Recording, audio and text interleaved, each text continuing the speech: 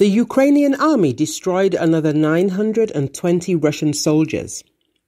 Defenders of Ukraine neutralized 920 Russian soldiers in the last day.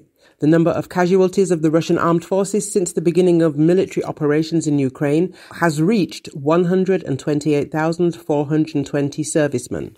About it informs General Staff of the Armed Forces of Ukraine.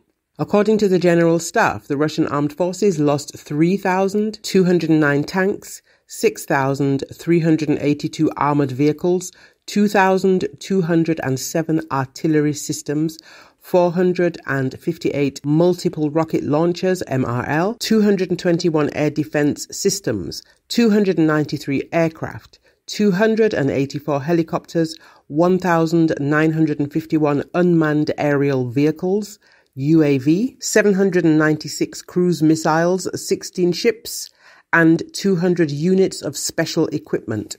It should be noted that during the past day, the attacks of the Russian army in 8 settlements in the direction of Donbass were repelled.